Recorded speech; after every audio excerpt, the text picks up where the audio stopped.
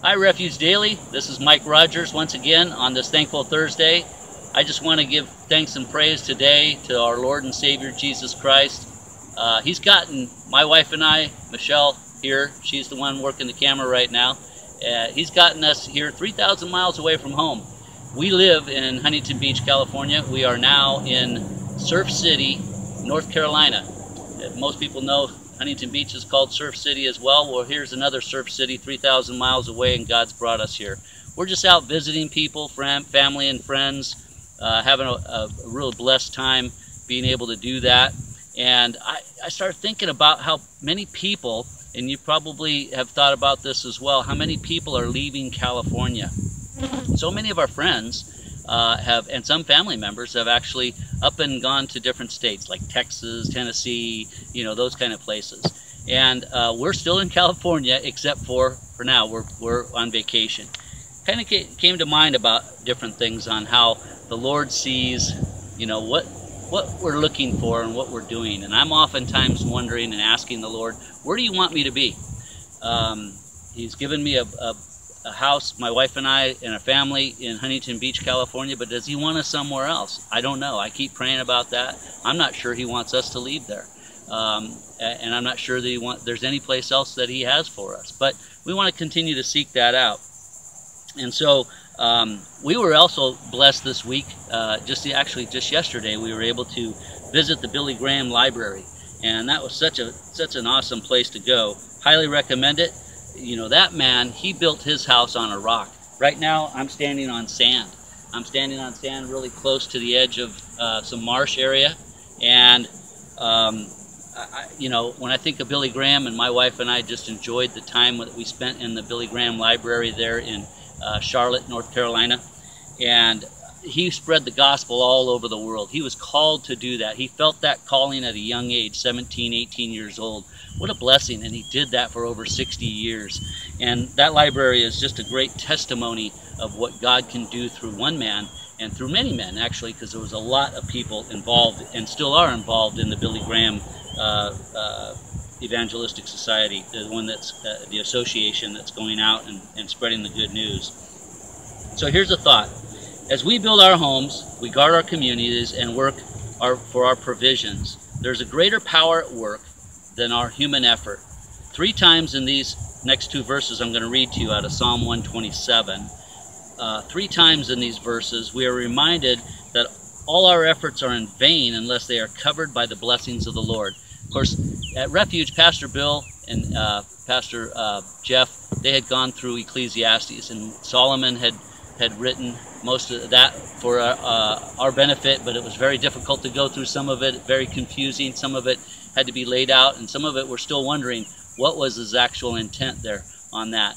But in Psalm 127, Solomon also writes this. It's basically a song, one of what we call the songs of ascent. And he states in verse 1 and 2, it lays out pretty clearly when God's talking about building your house and where you should build it, how you should build it. It says, unless the Lord builds the house, they labor in vain who built it. Unless the Lord guards the city, the watchman stays awake in vain. So the Lord needs to be in it. We see that all the time. I've certainly learned that in my life. If the Lord's not in it, I'm just laboring in vain. I'm toiling and tearing. It's like running on sand. You're not getting very far very fast, and it's a harder trek. In verse 2 it says, it is vain for you to rise up early, to sit up late, to eat the bread of sorrows, for so he gives his beloved sleep. And so I think what he's saying there is that it's for us to worry about it. It's not beneficial for us in the long run. As a matter of fact, it's vanity for us to even worry about, you know, where we're going to live, how those things are going to do. Not to worry about, but of course we want to consider that. And so that's what a lot of people are doing. They take up and they consider it. Hopefully they're praying before they decide that they're going to leave to another state or something like that, where God is calling them. That's where you want to be. And I think that he makes it very clear that he also, for he gives his beloved sleep. So we get to rest. When we do that, when we come before the Lord, we get to rest in what he has provided for us. We can be content in that.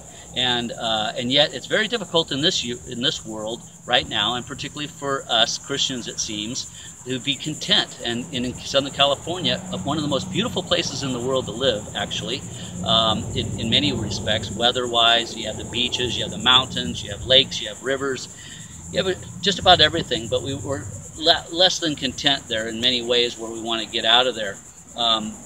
That's why this has been on my mind.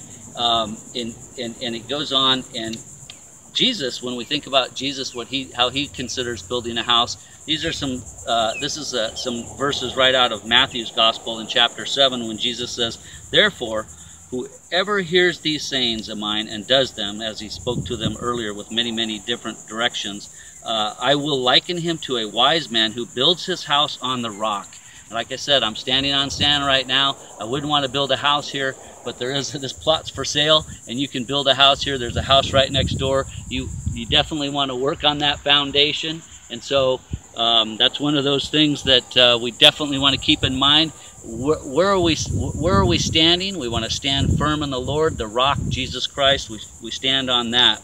And in Matthew's Gospel, he says that.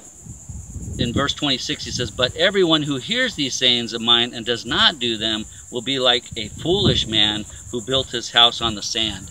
That's what I'm standing on right now. I definitely wouldn't want to build a house here. And the rain descended, the floods came, and the winds blew and beat on that house, and it fell. And it was a great fall. You remember the story of the 3 little pigs? I was thinking about that as I was putting this together, and I was thinking, you know, you look at the 3 little pigs and how they built their house of straw, wood, and then the other one built it of brick. They all ended up in the brick one because that was solid. It was the rock material, basically.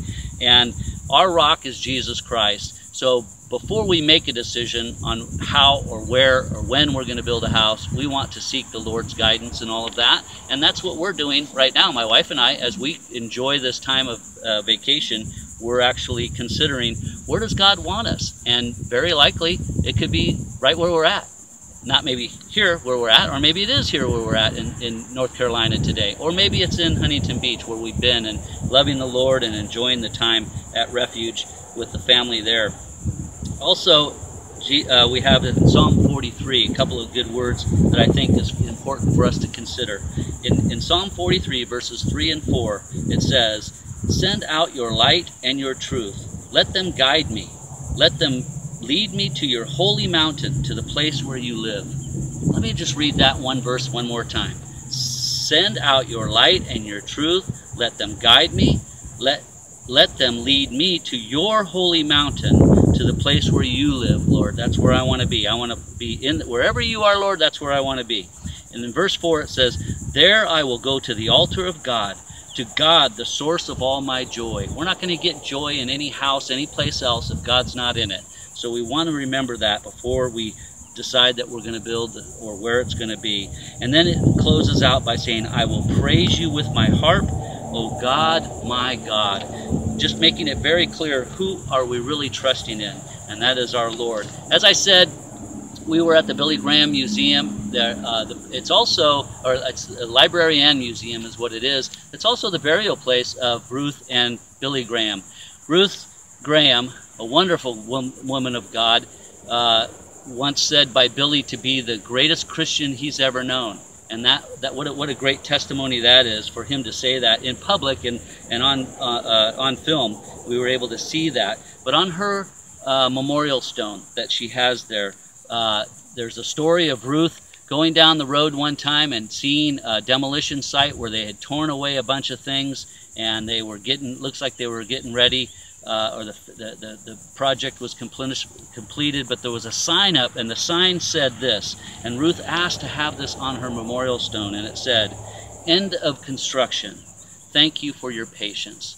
And as Ruth was thinking of those things, I think she's thinking to the Lord, okay, here I am in my grave. This is the end of the construction, because as we live, we're constantly in construction. It's like a house. You know, if you're a homeowner, it's never completely finished necessarily in many people's minds. But She's thanking the Lord for his patience with us, because sometimes we just toil and we're always looking for a better way, not content in what we're doing.